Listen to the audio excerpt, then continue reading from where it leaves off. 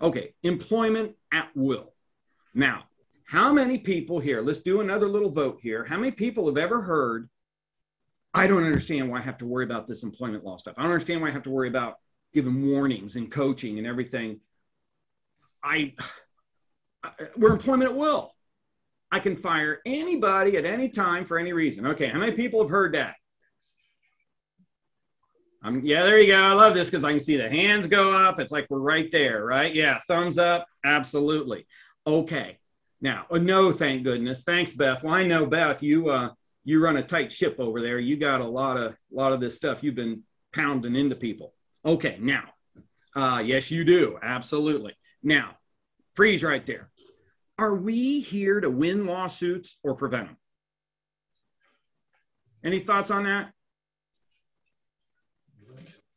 Prevent. Thanks, Emily. Absolutely. And I just love this. Well, we would win this in a lawsuit. Tori's telling me the same thing. Yeah, here to prevent. I know.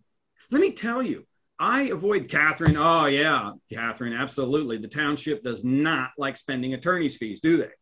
They're just like everybody else. And I just love this because I want to hear somebody talk about lawsuits. Oh, yeah, but we would win that. Oh, my gosh. Do you realize what you're getting into? Do you realize that you are looking at $50,000 to $200,000 in attorney's fees? And that's to win.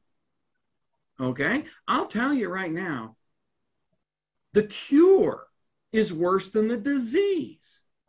You know, it's a lot like getting cancer. Yes, there's a lot of cancers we can cure these days. But I will tell you right now, I've never met anybody who went through those treatments that didn't have lingering effects. You know, later this year, we're going to be doing a session on healing the human brain. And I will tell you, I talked to a lot of cancer survivors about how to get rid of brain fog. Well, that's the same thing with a lawsuit. Most of my clients would not survive. They would not survive an employment lawsuit because of the attorney's fees. Okay, so I'll tell you right now, and we'll talk about this today a little bit, but we're going to talk about this in great detail when it comes to the coaching, documenting, and warning employee session. None of my clients have ever been sued who follow what I tell them to do. I am that confident. I've been in human resources for 40 years. I've been practicing exclusively in employment law for 25. And I'll tell you right now, you coach, you warn, you fire. And you document this stuff. And in the later session, we'll be talking about that. Why does this tie into employment at will? Employment at will says, and it's on page 1, I can fire anybody at any time for any reason. And that is exactly what that says. Okay, think of employment at will. And this goes way back, hundreds of years ago, to the common law. Employment at will is like a big shield that you will hold in front of you, a big wooden medieval shield. And so if somebody fires an arrow at you, it'll hit that shield and it will protect you. Everybody with me? Okay. Now, today, that shield has about 100 one-inch holes on it. If an arrow goes through one of those holes, which is an exception to the employment at will, it's going to get you and it's going to hurt. Yes, you can fire anybody at any reason because you feel like it, but you can't do it for an illegal reason. And I'll tell you right now, before 1964, so you want to flip on over to page 2, there really were not too many illegal reasons. But then Title VII came along, 1964. It says that you cannot discriminate or base employment decisions on someone's race, color, religion, national origin, and sex. Okay, then later we got pregnancy, later we got age, later we got disability, and there's a bunch of other things on there. Okay, so let's just play this game a little bit.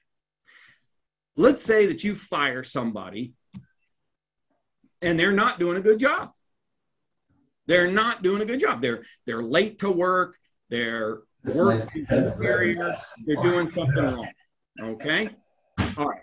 You fire this person. Okay. How many people here, you are male or female? Okay, I'm gonna get my thing going here. So there you go. I have a gender. How many people here have a gender? Now, looking at my screen here, I can kind of tell some of your genders. Okay, so how many people here have an age? You're over 40. Okay, how many people here have a skin color? You're not clear. And I always love this. Here's one of those big misconceptions that I hear all the time. Well, Title VII and race discrimination, that only protects blacks. No, actually, it is amazing how little we know about employment law in this country. It is amazing the number of, and everybody calls it reverse discrimination. It's not reverse discrimination. You're not allowed to discriminate against white people. So let me tell you what happens in a lot of these cases. I'll talk to one of my clients and they'll say, well, you know, I got this guy, he's not doing his job, he's doing this and this. Do I have to mess with all this coaching and stuff and warnings? Can't I just fire him? I mean, come on, he's a white guy. Okay, freeze right there. Does that bother anybody? Are we basing employment decisions on someone's race? Okay, I'll tell you right now, if you have someone who is, let's say that they are Hispanic and they're messing up, you give them a coaching, warning. You want to make sure that you got your backside covered here. But then someone like me wanders in, it's like, oh, come on, it's just a white guy. Can't I just fire him? We've treated those two people differently. You will not only get sued, you will lose. You will lose. Okay? So we're going to look at this throughout the race. Okay. I tell you, everybody has a protected class. Everybody has something. Pregnancy, age, race, religion, and look what else is in here. Okay? How many folks have people working for you who were or are in the military? Anybody? Yeah. I'll tell you, we got a lot. That's a protected class. Equal pay act for rate, for gender and everything. Now think about it. You're holding this employment at will shield in front of you. You can actually see through it. And how I can always tell that somebody is going to be paying a lot in attorney's fees is whenever I hear somebody say, yeah, but we're employment at will. We can fire them whenever we want. Yeah, but let me clue you in. When you go to court, the truth does not matter. Now, in case you haven't figured it out yet, in case you haven't been to one of my sessions before, I'm very frank. Okay, I live this stuff on a daily basis, and I am here to tell you right now, the truth doesn't matter. All that matters is what can you prove. And if you don't have any coachings, if you don't have any warnings, if you don't have any documents, you're in bad shape. Now, freeze right here. I just got a call this morning, ironically, a client of mine had a supervisor who is coaching an employee who is not doing a good job. That employee is screwing up. That's what happens, right? That's why we're there to supervise people. Okay, so the manager sits down, talks to him, trying to be helpful, and says, well, you're not doing this, you're not doing this, you're not doing this. You know, I've seen you having problems. Maybe you're just too old to do this job. Okay, does anybody feel that an arrow just went through the hole of the employment at will doctrine? Oh, yeah, and that's a big one. That's a big one. All right. You know why? Because the average age of a juror is over 40. Boy, oh boy. You know, it's like pregnancy discrimination. You don't want to do that because by the time, yeah, cringing, Tori. Emily's giving me a big yikes. Welcome to my world. And I'll tell you, my job is to make sure you don't get sued. Okay. So any questions on employment at will? Does that all make sense? It's nice that it's there, but I will tell you right now, it's like you're on the high wire in the circus. If they still, well, they still have Circus Soleil. Okay, they don't have regular circuses anymore, but they got Circus Soleil. Let's say that you are 50 feet in the air on a tight wire. Okay. Well, you have a safety net down there. Do you want to use it? How many people are willing to drop 50 feet just to see if that safety net's working okay? Anybody? Good, because you'd be crazy. You are crazy. Okay, so I'll tell you right now, it's nice that employment at will is there. And let's segue into the business judgment rule, shall we? Okay. We got statutory rights that we just talked about. Now let's look at the business judgment rule. Okay, let me give you a great example of employment at will versus illegal behavior. Okay, let's say that you work at Coca-Cola. You work at Coca-Cola. It's a true story, right out of Cincinnati, Ohio. I don't know what they're doing in Atlanta, but I can tell you point blank. If you work at Coca-Cola and you go out on your break or lunch and drink a Pepsi product, does anybody know what they do to you? Any ideas out there? What's the Coke police going to do?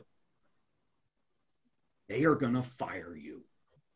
Fired, done, zippa, done. Okay, now freeze right there. No way. Yeah, Colleen, absolutely. Okay, so this is actually kind of a fun exercise. All right, how many people think that that's fair? That you should be able to fire somebody who uses the enemy? All right, and I'm just making this up. Let's just say that you work for Toro lawnmowers, and let's say you go out and buy a John Deere. Could they fire you for that?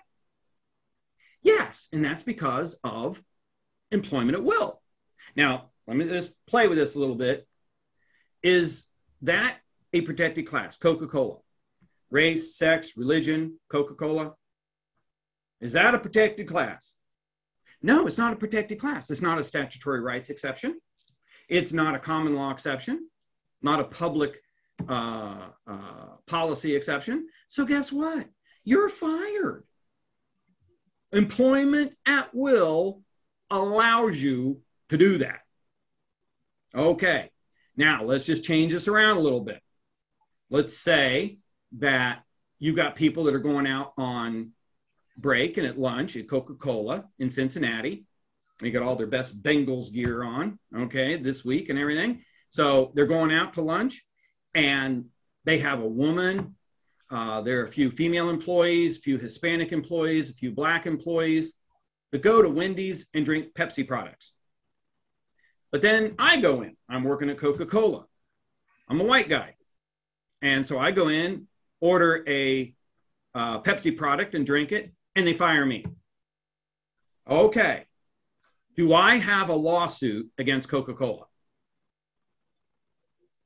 Are they treating me differently because of my skin color? What do you think? Absolutely. Thank you, Colleen. You got it.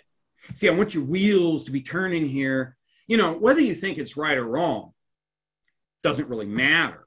Okay. What really matters is that's the business judgment rule. You have a right to make business judgments regarding your company. And different companies have different types of things. And you might look at that and you might say it's unfair. Okay, that's fine.